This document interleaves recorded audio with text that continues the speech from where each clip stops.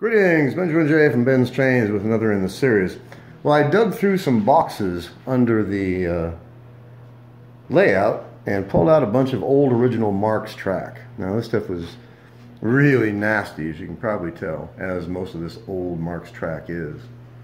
But I just cleaned it up real quick, scraped the pins, and scraped the oxide off the track with a razor blade. So stuck that 999 on there with some original Marx tin litho. So I thought I'd just run this and see how it goes. This is just junk, boxes and boxes of this old track. Well, it still works.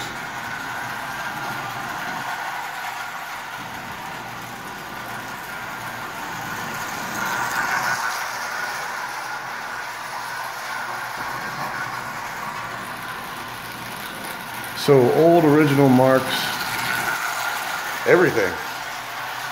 The engine, the cars, the track.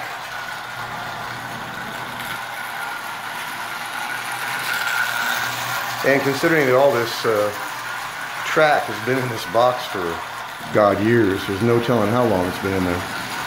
But I got boxes full of this stuff. Probably most people do as well.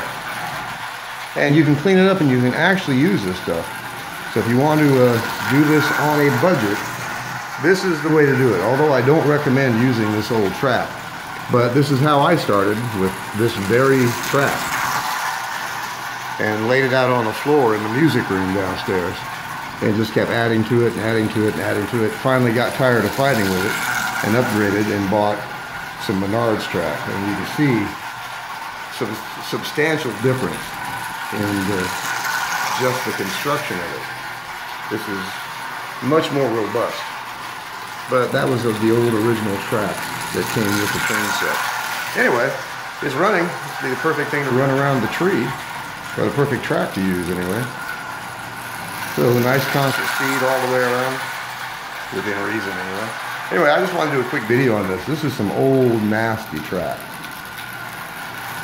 And some of the stuff when I pulled it out was almost black with oxide. You can see the color differences and all this going around. I got it tied together with a wire tie there. So anyway, I just want to do a quick video on this. Talk about a blast from the past. So old original Marx track running with an old original Marx train. So anyway, I just thought I'd do a video. Thought it was kind of cool. As always, if you have any questions, feel free to drop me an email. BENZTRAINZ@gmail.com. And as always, thank you for watching.